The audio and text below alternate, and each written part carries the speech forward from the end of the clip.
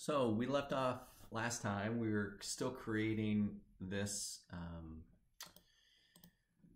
this linkage peg. So let's look at the document again.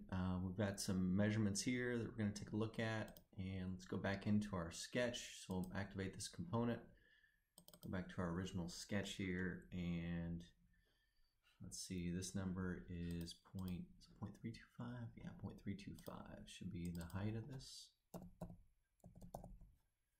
And then this dimension, I think is correct. Yeah, it should be 0.0625 divided by 2. And then from here to here, let's see what that dimension is. It's 0.266 for that one. So let's do a dimension from here to here. It's going to be 0.266 divided by 2. And then we want to put a 3-point arc on this. Again, here, here. And then we're going to dimension this to 0.1562. 1562. And there we go. So there's our linkage peg. And revolve this around this axis and say OK.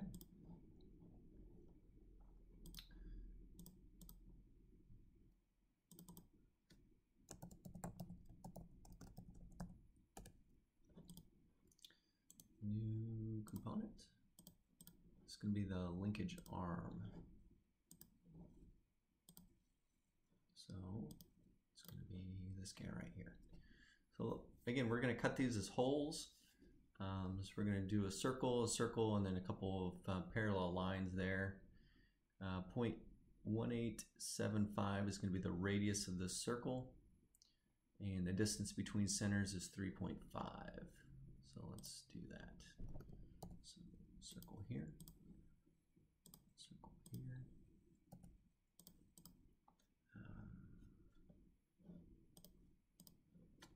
0.1875. We have to do times 2 because this is a diameter, not a radius. I'm going to use my equal constraint to set these equal to each other. I'm going to use my horizontal constraint to make those two horizontal to each other. And then I'm going to do a dimension between these two. And that's going to be 3.5 inches. And then I'm going to draw a couple of lines using the L. Draw a line there. Draw a line here. And then I'm going to also hit X to make a construction line between these two. And the reason why I'm going to do that, I'm going to use my symmetry tool to click on this, this, and then the midline, so it now makes those symmetrical around there. So if I grab one and pull down on it, it should adjust the other. So you can see that right there. Now let's create a dimension between the two. Let's see, 1/4 of an inch. Let's see right there, it's 1/4 of an inch, and then it's going to be 1/8 of an inch thick right there. So let's do our 1/4 of an inch. That's all of our lines are black, which is great. We're now going to do an extrusion. 0.125. We use our hole tool and create a hole on this point.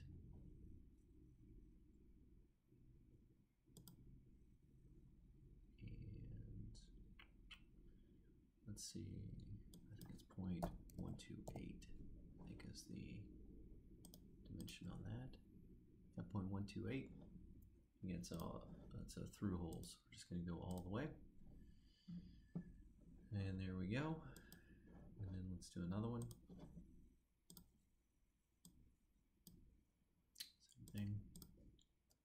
And there's our linkage arm.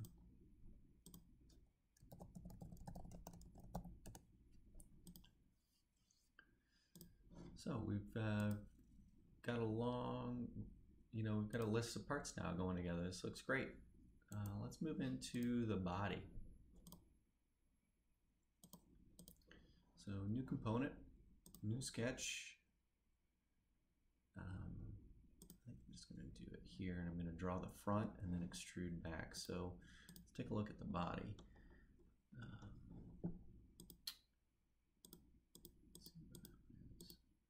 Right here. I think I'm going to draw this profile right here, extrude it, and then draw this profile and extrude it. Draw this, extrude cut, and then go back in and put all of my holes in their places. So that's kind of the process that I'm going to go through to create this part. There's a lot of ways to do it. You could, do this profile, extrude, draw this one and then extrude cut. Again, it's 6 one way, half a dozen another, depending on which way you want to do it. But I'm going to draw this out. So a couple dimensions I'm going to need. It's 2 inches wide, it looks like, and this section is 0.88 tall. And it's got a 1.5 inch diameter circle, so you can see the radius there, but that's going to be a 1.5 inch diameter circle that is 1.38 above the baseline there. It's kind of what I'm seeing. So start with our rectangle, and we'll do a circle. So kind of something that looks like this. Again, dimension, this is 2 inches wide, and I believe this was 0.88 inches tall. And then this was 1.5 inches. And then we're going to center this in that space. And then we're going to go from here to here. I believe that was 1.38. And then to center it, what if we can do the symmetry tool here, here? No, that didn't work. So we could create a construction line. We do L and then X, go from the midpoint here up to this, and then we can make that vertical, and then that locks that in. That looks good.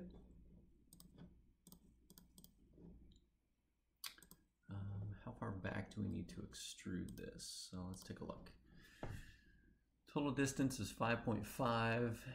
But we only want to stop an inch in 1.75 inches from the end here. So if you look, there's that mark. So we're going to do 5.5 minus 1.75. And I'm actually just going to type in those numbers. 5.5 minus 1.75. So it just does the calculation for me. So there's the front part of that train. I'm going to spin it around and do a new sketch on this back wall here. So new sketch here. I'm just going to go ahead and draw a square, and then I'm going to make this line over here coincident or collinear with that one. So use my collinear constraint, and then I need to put a point and dimension a point for where this arc is going to be. So there's going to be an arc there. Let's dimension that here. I think it's 0.5. Again, I'll relook at that. And then from here to the edge is going to be 1 inch because it's right in the middle. Let's check. So if we look right here, 0.375 is my point, and you can see that's where my arc radius is going to be from, is that point right there. So 0.375 is what this should be. Easy fix. Let's do a center point arc. Here's my center point, and it's going to go from this edge to this edge. I'm going to dimension that, and I think that's 2.35. That's what I saw. Now again, you can see that this doesn't line up right there. So I need to make this right there. So that did it. So it actually, if I just grab and drag to the line, it made a coincident constraint on that edge right there. And that looks good. I'm going to finish that sketch, extrude all of this, and it's going to be back 1.75. Great, it's coming together. I'm going to draw a new sketch on this wall, and this one I'm going to do a center point circle somewhere in here, and then I'm going to draw a couple of lines that are tangent, hit this wall there and hit that wall there. And now I just have to dimension all of that. So let's take a look. So it looks like we have a radius of 1/2 inch. We've got 1/4 inch from the center point of the circle to the edge, and it's 1.75 inches above the base. So we'll do that one first. So from here to here, it can be 1.75. Here to here is 0.25. And then this should be a 1 inch diameter. And then these lines should be straight. So let's just use a horizontal vertical constraint on those, and that lines that all up. So again, everything turned black, we're fully dimensioned.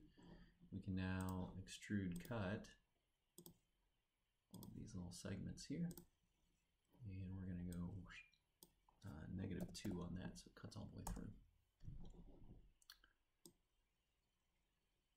Looks good. Now we're ready for some holes. So we've got to put a couple holes here, a couple holes here, and then a hole in the back. So you can kind of pick and choose where you want to go. I'm going to do the holes in the front first. So I'm going to do a new sketch on the front. Use my point tool right here, and I'm going to put 3 points on this. I'm going to look and see what the dimensions of those are. So if we look here, this first one's 0.375, this one's 1.625, and it is 1/8 of an inch off the surface there. So let's do that. So from here to here, it's 0.375. From here to here is 1.625. From here to here is 0.125. I'm going to make these two horizontal to each other. Use my horizontal constraint to line those up. The dimension of this one to here, I'm not sure what that is. I'm just going to ballpark that, but I do know that this is right in the middle, so it's going to be a 1 inch, what it already is. Let's check that dimension height-wise. 0.625.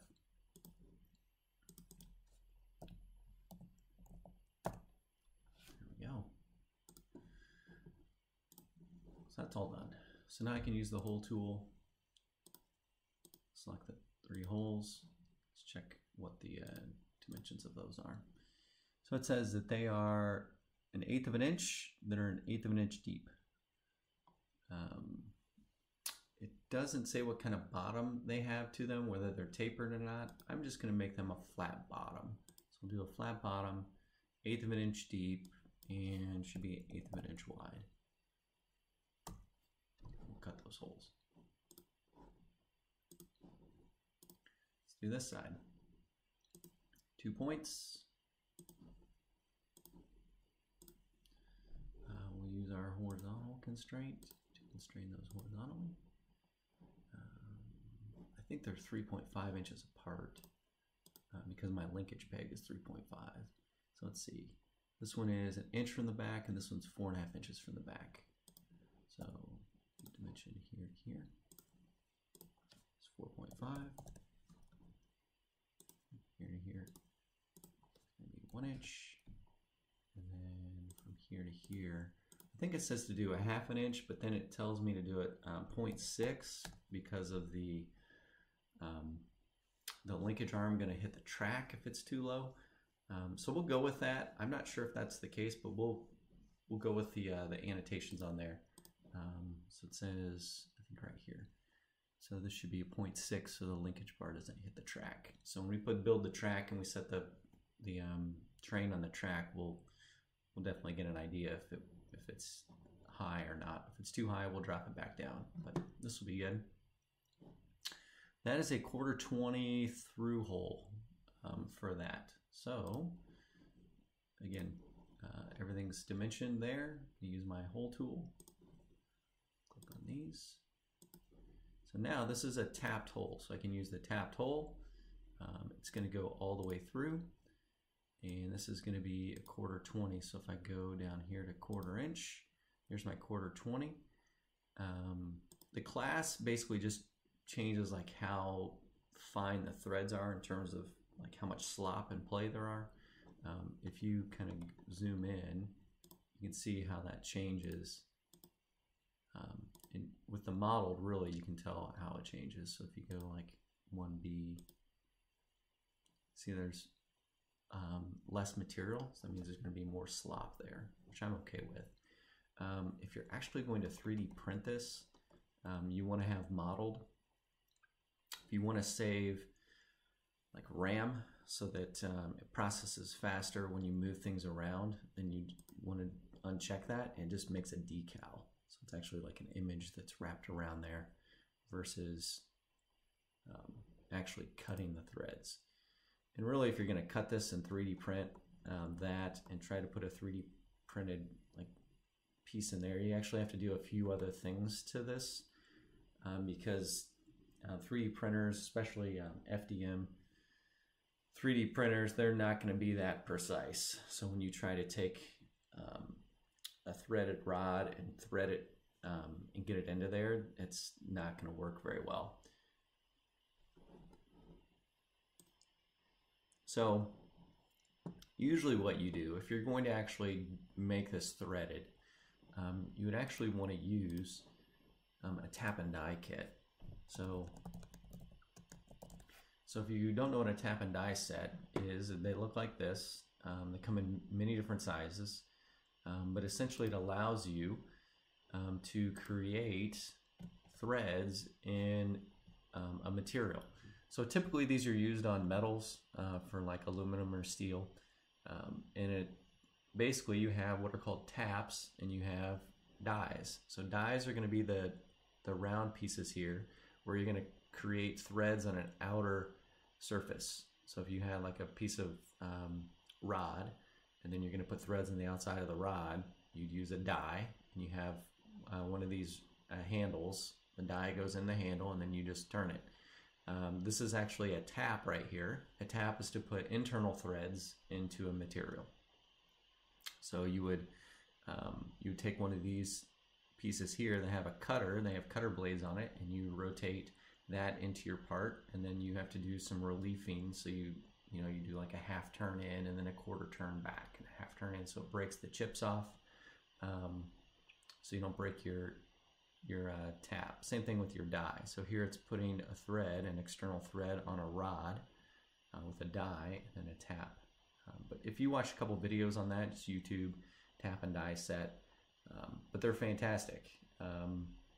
If you're taking metal stock and then you're going to create threaded holes or a threaded rod, you do use a tap and die set to do that.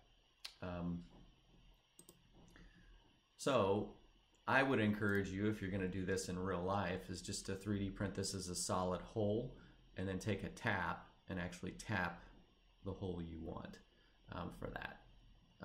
That would be my suggestion if you're going to 3D print something and then have it so it screws together. So anyway, I'm going to go ahead and model that and just say okay.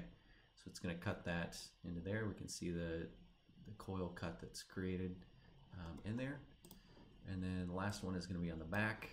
So again, create a sketch on this back wall, create a point. And this one's in the middle. We've actually already done this point. This was the point for this arc right there. I think it's 0.375. Let me check that. Yep, 0.375. And again, it's 1 inch over. This is going to be a 1/4 inch hole, 1/2 inch deep. So let's just dimension to the side. Make sure it's 1 inch. Finish our sketch. Do our hole tool. So this one's going to be different, not tapped. It's going to be a simple hole.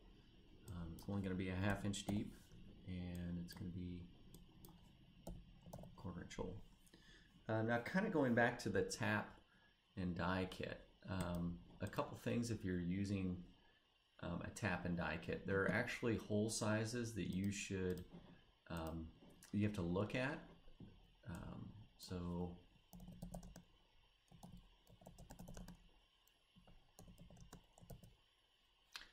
So if you're using a tap, a 1/4-20 tap, these are pretty handy. These tap drill sizes that you need. So you can actually go into here to this chart and you can look at a 1/4 inch.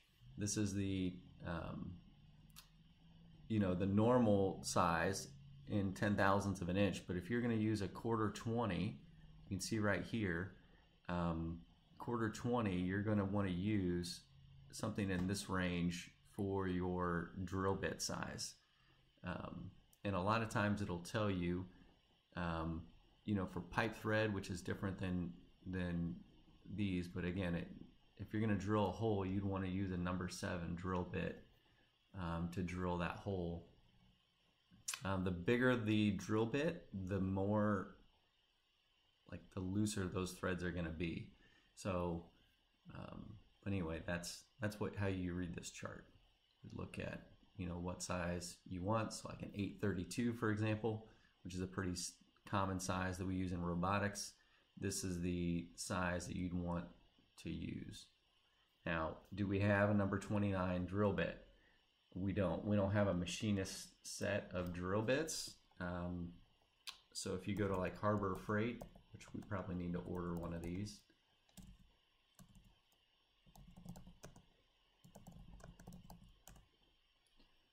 So you can actually buy like a giant box of drill bits. Let me go to all. So like this right here. So this is probably next on our list. I might buy this one because it's cheaper, but this one's probably a pretty nice version. But if you look at this, you'll notice that they actually have numbers on them with their sizes. So in this case, you'd want, what do we say, a number 7? So a number 7 drill bit is what we'd use to create our hole, and then we would use the tap then that goes with that, that 1/4-20 tap. Here's a number 29. Use that to drill our holes in our material. Then we'd use an 832 tap to create that. So it's good to know those side things, because again, when you create more parts and pieces in engineering, you're going to need to know like these type of things with machining. Hopefully we'll be offering the computer integrated manufacturing course a couple years, so that you can take that, and but it's great. So a kit like this, I'm going to check that other kit while I'm here. Let's see what this number one has. So yeah, this might be the way to go for what we do currently. So it gives you a numbered from 1 to 60, which is much cheaper than that. But again, you kind of get what you pay for on these. But for our purposes, for student use,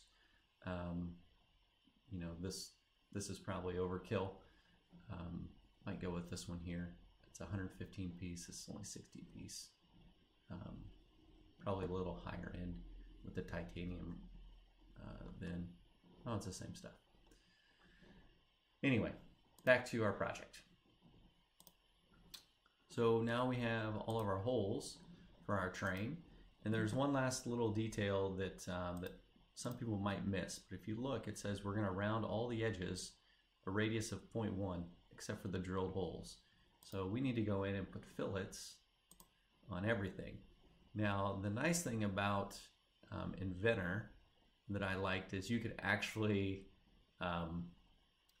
you could click on all fillets and it would do all of them, and you could just uncheck the ones for the drill bit or for the holes. But here we don't have that option, and I don't think you can do, I don't think we can click faces. Yeah, so it's not going to let you do faces like that. So you have to go in and click on every line that you want to fill it. Now, I'm actually not going to fill at the front of this because of the cow catcher, the way that it attaches. Actually, I'll stick with it, and then we can always take it off if we need to. So if you kind of rub, you can actually see the hidden lines of your train as you go through and you're clicking all of these lines. So this one here. So again, if you're just kind of looking for these lines, so there's this one right here, and this one down here. I think I got them all. Again, you can take your orbit tool and you can orbit around and make sure you got all of your lines. Looks pretty good. And then we want that to be 1/10 of an inch. There we go. Erase all of it. Looks good. You can see kind of these holes here. These holes might be moving depending on our cow catcher. So we're going to put a cow catcher on the front, or we might just remove this line from being filleted on that. So anyway, that looks pretty good. You can also change your display style, your visual style. You can just do shaded. Kind of gets rid of all those hard edges, and it looks, you know, more realistic in terms of the way it presents visually. That's what we did. Oh, we forgot our hole up top. One more hole that we missed. So I'm gonna go back to. I like the visible edges to show that we need to put a hole in the top for the stack. Right here. So it's 0.88 inches back from the front, and it's a 1/2 inch diameter that's 1/4 inch deep. Right there. So this one I have to put a tangent work plane. So I'm going to use a tangent plane. Click on this, and it actually sets it to the top at 0 degrees. You could, you know, if you needed to put the work plane somewhere else, you could, you know, go tangent around that entire circle there and do it. But there's 0 degrees, perfect. Create my sketch on the top of this. And so this is a little different now because I did my fillet already. This front edge doesn't really exist on this work plane. I'm going to create a point. Again, it's a hole, so I'm going to do that. I'm going to dimension from this front edge to here. I guess it let me pick it even though it's not really on that plane. See, it did a projection of that. And then the same thing with the side here because of the fillet. But again, that's 1 inch right there. I'm going to finish that. Use the hole tool.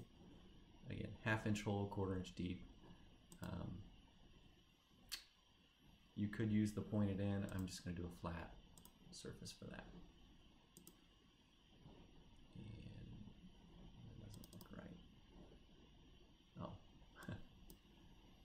Deep, 1/2 inch hole. There we go.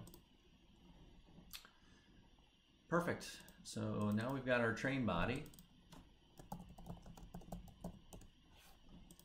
I'm going to go ahead and finish this video, and then the next one is going to be doing some assembly. We're going to joint things together using this tool here, and then we're going to then start building some other pieces.